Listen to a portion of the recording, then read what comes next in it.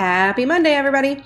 Today's ZenTip is a really cool feature that we actually just added. So for those of you that do not work weekends, which I know is a lot of us, we have now added the possibility to remove the weekends entirely from your calendar page.